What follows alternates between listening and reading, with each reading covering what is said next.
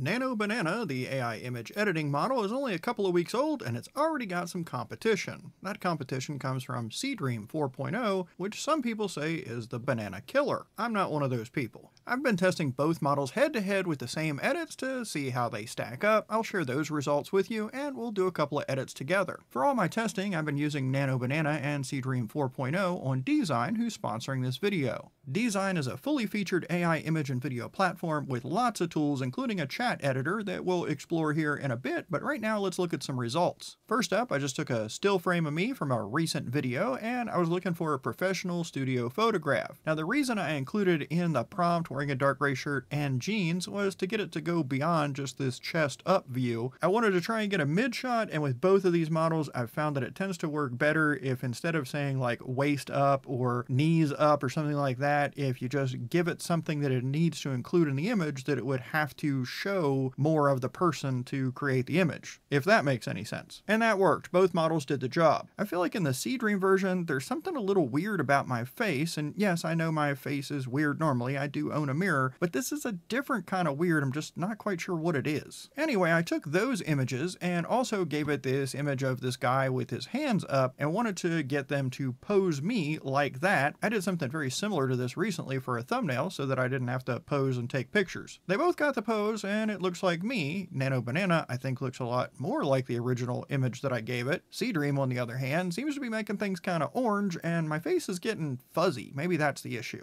Sticking with our posing theme, I gave it this image and then this stick figure that I drew up in Microsoft Paint. I know it's terrible. Nonetheless, both models tried to follow it. Neither of them bent the arms at the elbows, which I thought was kind of the most obvious thing for my stick figure, but I guess not. Nano Banana interpreted the legs in my stick figure to be straight, while Seedream apparently thought they were bent, and looking at the stick figure, I can see how each of them reached the conclusion they did. Next, I want to work with the same image for multiple edits and see how things evolved over time. So we started with this guy with his laptop and had it replace the wall with bookshelves filled with books. Both of them got it, but Seedream appears to have put him in a library based on all those stickers on the books, and it's definitely changed the color. He's a little bit orangier. So using those generated images as the starting images for the next edit, I had it add an orange insulated tumbler sitting on the desk. The banana put it on the right, Seedream put it on the left. Either way is fine. Seedream's tumbler, I feel like the rim up here should be all stainless steel, not stainless steel on the outside and on the inside, but have this orange rim. That seems weird. And I also feel like his face looks better in the Nano Banana version. Using those generated images as the starting image for the next edit, along with the accelerator logo, I asked it to place the logo from the first image on the center of the laptop lid and make it small. And I put make it small in there because all these editing models seem to want to make things like that too big when they apply them to an image. Here we did okay. Both models put the logo in the center of the laptop. Seedream's is a little bigger than Nano Banana's, but it's not awful. Now going from those images, for our next edit, I said change the desktop surface from white to old oak wood with a deep grain. Nano Banana seemed to get it. That looks like deep grain. I can see the texture there. Seedream, not so much. I mean, I see large contrasting grain, but the only texture I see is in a couple of the knots. And at this point, it feels like his face is getting really weird and really orange. One last iteration of editing here was to change his white shirt and blue jacket into a dark green hoodie. Both models did fine with the hoodie. In the Nano Banana version, we're seeing a little bit of quality loss there in our guy's face, but in the Seedream version, this is looking pretty rough. I wanted to see how each model did preserving his face from edit to edit, so I zoomed in on the faces and put them all side by side from the original image through the very last edit. And there's certainly some quality loss with Nano Banana, but it's not nearly as severe as what we got with Seedream. Our last edit doesn't even really look like the same guy we started with. Of course, you could use upscaling to try and improve that final image. I'm afraid that the one from Seedream is so different that the upscaling just isn't going to make it look like him anymore. So to try and reduce the quality loss that comes with each time you edit, maybe try and include a couple of changes in one edit. I've got more results to show you, but first let's jump into Dzine, whip up an image, and make a couple of edits together. In Dzine, everything's organized into projects, so let's create a new project. We'll name it Editing Demo and click Apply. Now we need an image to edit, so let's create one. Over on the left, we'll click the Text to Image button.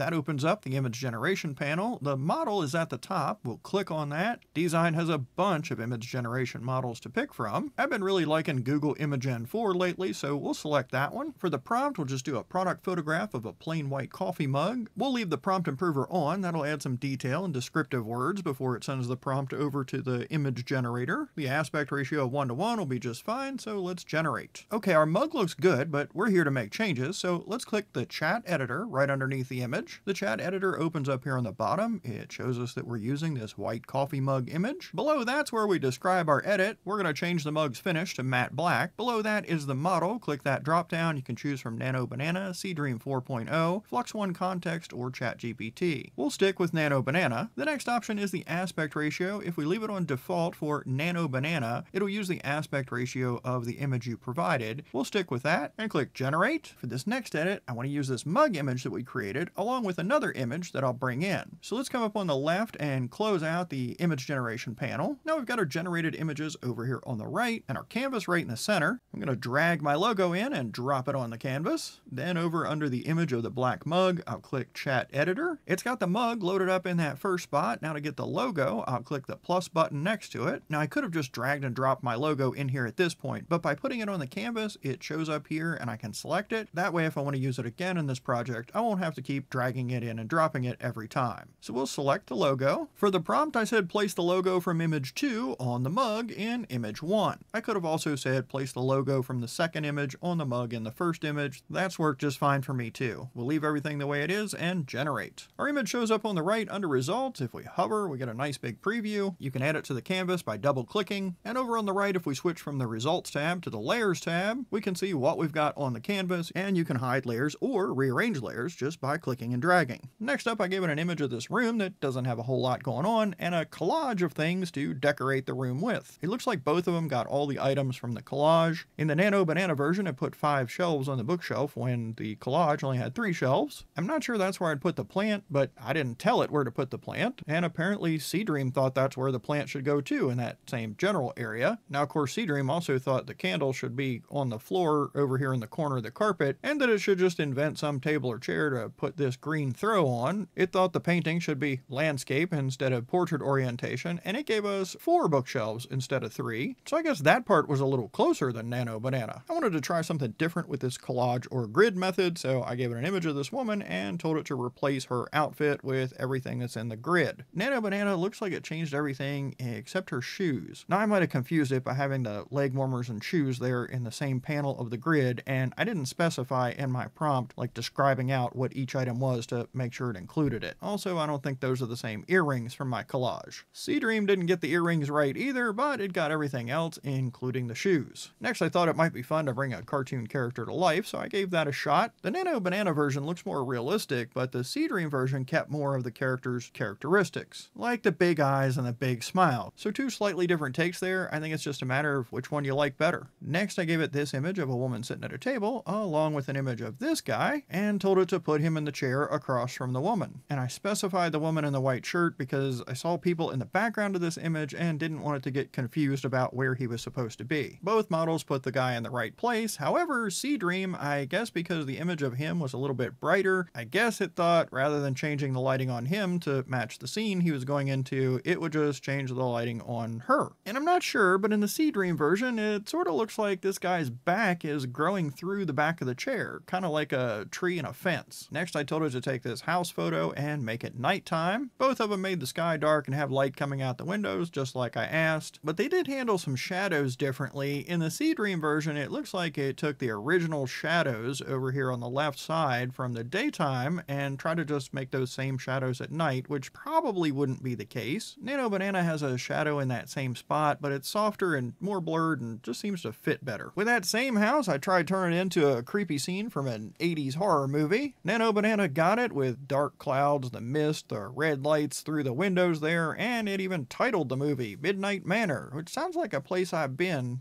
Oh, never mind. Seedream did okay too, different take, but I think it could totally pass as creepy scene from an 80s horror movie. Here's a real simple one, just want to put a cat on the couch with this woman, and both of them got it. Next, I tried removing the fence from this image. Both models removed the fence, but both models left the shadow of the fence behind. In Nano Banana, it's just on the goat's back. It did get rid of the shadows of the fence off the goat's face. In Seedream, I got the fence shadows on his back and on his face. While I was removing things, I thought, let's remove this creepy guy that popped up while these two ladies were taking a picture. And I think both models did a fine job of erasing that dude from the picture and making it look like he was never there. Next, I want to try and change some text. So I've got this 80s movie thing, and I asked it to change Neon Dreams to Neon Vortex. I thought it might have an issue since part of this wording is behind the guy's head, but Nano Banana did just fine with it. Seedream changed the text, but it also changed the color, which I didn't ask it to do. Another text edit with this menu board, I asked it to change the price of the onion rings from $1 to $3. And I intentionally used that language instead of saying change the text onion rings $1 to onion rings $3 to see if it could kind of perceive what was going on here. Both models made the change and it looks almost exactly the same. Then I gave them both a shot with this thing that's been trending lately of creating the figurine along with the packaging that has an illustration of the character, and then on the computer monitor we're supposed to see the 3D model of that character. Both Nano Banana and Seedream did it. There's lots of proportion issues in both of them, but I'm not going to nitpick. It's interesting to see how it's taking the reference image and it's reproducing that same likeness 3 different times in 3 different styles within one image. So in my experience, once in a while Seedream 4.0 will do better than Nano Banana, but most of the time Nano Banana is doing better for me than Seedream 4.0. I think it's great to have options. Nano Banana is probably my go-to right now, but it's good to have something else to try if there's something that Nano Banana just won't get. Speaking of options, Dzine has a lot more tools for creating and working with AI images and videos. We checked out the chat editor and image generation, but Dzine also has AI video generation with all the popular models like Kling, Hailu, and Veo, a lip sync tool with multi-character lip sync. I made a video about that recently. Lots of stuff for editing and upscaling, way more than I could cover in one video, but there's a link to Dzine in the description so you can head over there and see everything they have to offer. Hey, my name's Bob. I appreciate you hanging out with me. I hope you found this video helpful or at least entertaining, and I hope you come back and join me for another video.